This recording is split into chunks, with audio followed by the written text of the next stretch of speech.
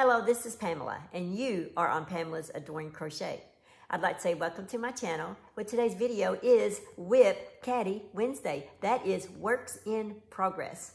And I get to showcase a lot of the things that you guys are working on, along with some things that I'm working on, and update you guys and stuff like that. So just grab you a cup of coffee, grab you something to eat, sit back and relax, and let's just enjoy some good old WIP Caddy Wednesday, our favorite video of the week.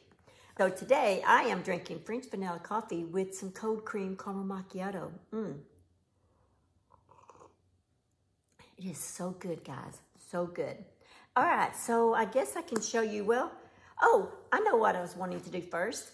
Let's see, Amy, which is my son-in-law's aunt. Let me show you a picture of us together. This is me with Amy. Hey, Amy. And I'd like to give her a huge shout out. And she's doing very well. She's been a knitter, and she just recently learned to crochet watching some of my videos and stuff. And I just think that is so cool. Anyway, so I just want to say hi to Amy. But what the biggest thing is that her daughter, her name is Julie. Hi, Julie. And she's only like 14. And she crocheted her first baby blanket for someone in their church. And so here's the picture of the blanket that she crocheted, and she's only 14. So I'd like to give a huge shout out to Julie. So guys, if you would like, I would love it. It would mean a lot to me and to Julie if you would put in the comments something, a note to her, and to keep encouraging her to keep on. I would love to read those. So, and I'm sure Amy will show Julie as well. So Julie, I'm very excited for you, very proud of you. Okay, the other thing is I got this Crochet World in. I don't know if you guys got this, but I like this blanket a lot. I love the colors, nice fall colors, which has inspired me to make I already had a blanket pattern picked out that I was going to do, you know, some rows of stitches that I was planning on putting together, but I wasn't sure of my colors yet. But after seeing their colors on there, I'm thinking I may choose some colors similar to that for my fall blanket that I have already lined out. So who knows, I may make this one as well to go along with it, and that way they'd be on separate sides of the room. But anyway, let me show you some of the things that they have in this magazine. This is the magazine that I have a pattern coming out pretty soon.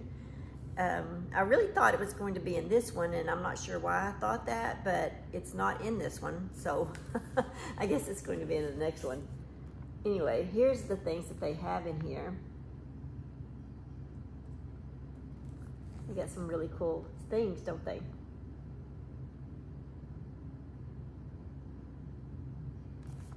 All right, the other thing is my Annie's kit. I'm so excited, and Amy, I think you're going to enjoy this as well. Well, this is the monthly kit from Annie's, and I like here where you cut it open. Let's see, it said open for inspiration. How cool is that? Well, I love Annie's, and Annie, I would just want to say thank you for sending this to me. I appreciate this. I love this. Now, I know one of the other kits that I was working on was the cable shawl for the baby. I mean, for the toddler, for Charlie May and stuff. But guys, I'm not much of a cable person, and so that's just a lot of thinking. I like to do things that are a little more on the simpler side where they go faster and I get the project done. I'm kind of like those people that, you know, I like to do things in the microwave quick, and even the microwave's not quick enough. So I did put that to the side only because it takes a lot of thinking on that one because of the cables. and I was actually thinking about maybe changing it up as far as maybe the hood not having cables or something. But anyway, I will pick that back up because I do love that project. And it does have videos to go with it, so it's not like I can't do it. It's just a slow process for me. Well, this new one that they have, I love this yarn right here. Look at that. So it is like a blue, you've seen, what is that color called? That's blue and purple.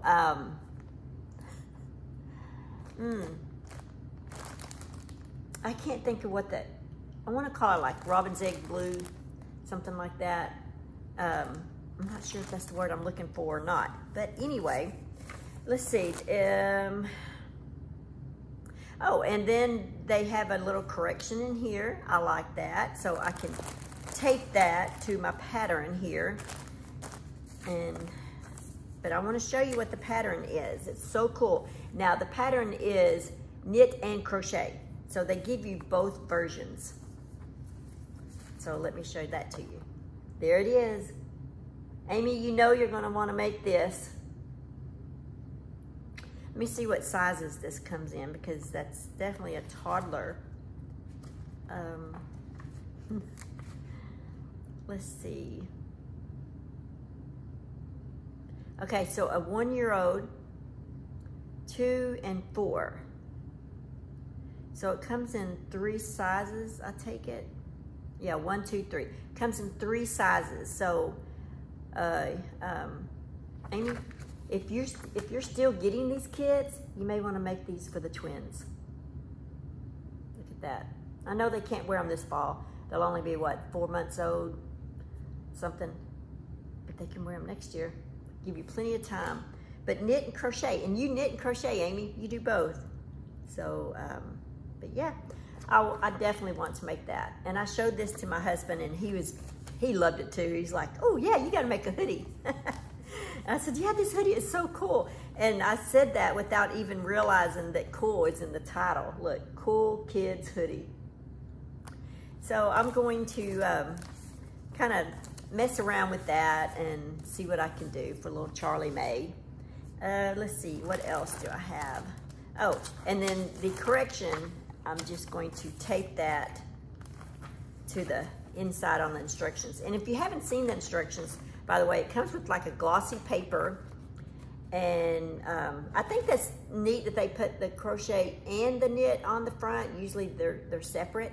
But in this glossy book here, you do get both the crochet and the knit version. So either way. Let's see what weight yarn that is. In your kit, that's a 1. Woo! Oh my gosh, a 1. I don't know if I've ever worked with a 1 before, but okay. I will have fun with that. I will leave a link below in case you're interested in signing up for any of their kits. They have tons of kits. Blanket kits, they have ongoing kit. The blanket kits always have an ending time to them. Like they're a 10-week thing, you can get the yarn. I think the kits may be weekly, bi-weekly, or monthly. This thing that I'm in is called the Hook and Needle Kit Club. And that means so it's crochet and knit, both. And that is ongoing. You just get a new kit every month. So I love that. All right, I just want to remind you that I did the building block stitch. If you haven't seen this stitch tutorial, I did it in purple and in yellow. So that's the building block stitch tutorial that I just put out recently. And the other thing is I really have not, guys, you know I've been in school. This is finals. Like today at 3 o'clock, I've got to watch a Zoom class. Then I have my final exam, which is like 35 questions. They give you 120 minutes to finish it. And it's chapters 1 through 9. And so I have that starting at 3 o'clock today. So I've been busy working on getting my argument research essay in. I submitted that, I believe, yesterday in the morning, I believe. But anyway, so I've been busy with getting the finals in for this week. So that's one reason why I didn't put a video out Monday and Tuesday, is I was caught up in trying to do all that stuff. So I just wanted to update you guys. Well, it's not really an update, just to remind you, this is the cone, stackable cone that I'm working on. It's a free pattern from Hobie. It will be a dinosaur for Knox. And there's the head. So I'm working on the rings. So I haven't made any progress because I've been working on that right there and getting it going. But I'll leave the link below for this. This is a free pattern from Hobie, right there, Hobie Stackable. So you may want to print that out and make one of those if you'd like. Now, I'm going to be a ring short because my rings, since I didn't buy the cone, I stuffed the cone. And so therefore the rings, the first ring is too wide because I'm sure the cone would have been bigger than my stuffed cone. Anyway, so I'm working on that, and I am going to make some baskets that are stackable, a set of 3 for you guys, and I'm going to make that in this cream right here. So look forward to that, and I think you guys will like that. I think they're going to be like 3 inches, 5 inches, and maybe 7 inches or something like that. I think that's about how I want them to be. Anyway, so look forward to that. And let me show you the update on my blanket here. This is Charlie May's blanket. And this is how much I've gotten so far. Right there. I am on my decrease rows, as you can see, right there.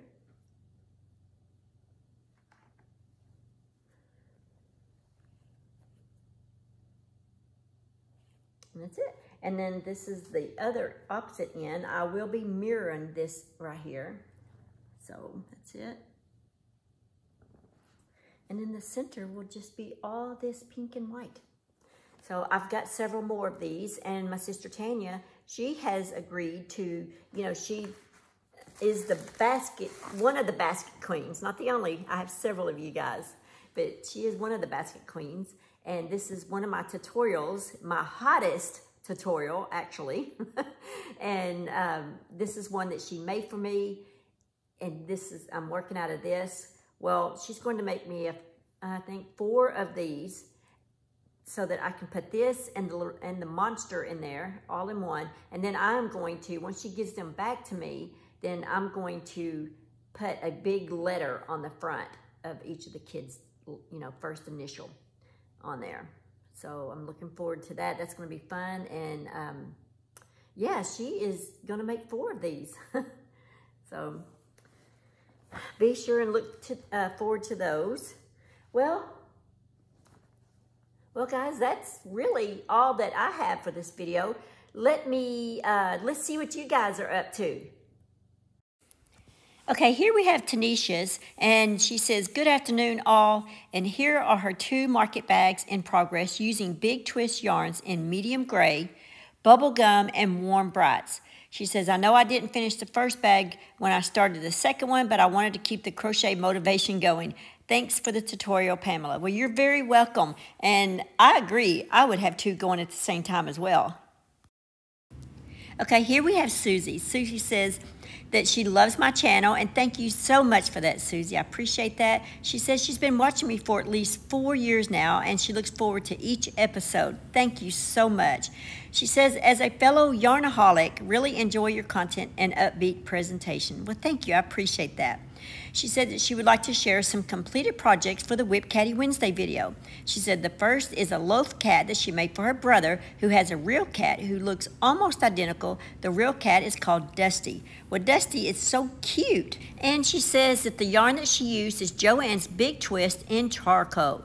The loaf cut pattern is by Handmade by Annie on Etsy, which is currently very popular. Okay, and the next thing Susie has is on the left-hand side. She said that is my beginner crochet summer cardigan, and she crocheted it with Burnett Baby in the color coral. She said when she puts the pic on there, it looks more orange than it does in person. The actual color shows more pinkish coral. She said it works up great, easy to follow pattern. Well, thank you so much. And the pattern on the left is simple, quick to work up ear warmers that she followed the YouTube tutorial by Lisa from Happy to Hook Creations. She said she used the worsted weight yarn and are great for using up skein lovers. Well, everything is beautiful. Thank you so much, Susie, for sharing with us.